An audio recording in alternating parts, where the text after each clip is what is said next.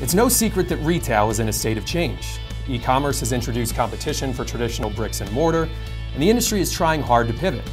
But while there are lots of reasons to be concerned about certain types of retail, there's still opportunity out there if you know where to find it.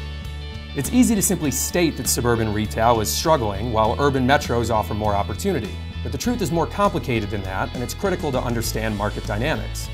In suburban retail, while malls may be struggling, there is still opportunity for successful investment and development if the anchor tenant is right.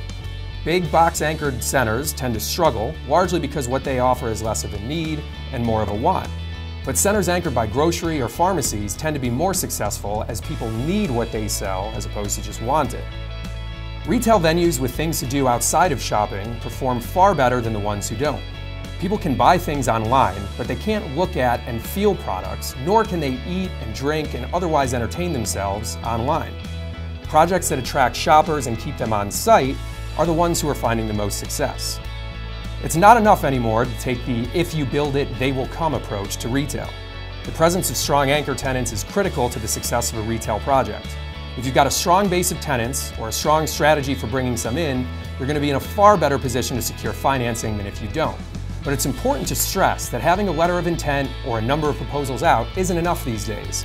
You need to have signed, executed leases with locked-in terms if you're going to get lenders to step up and finance your deal or project.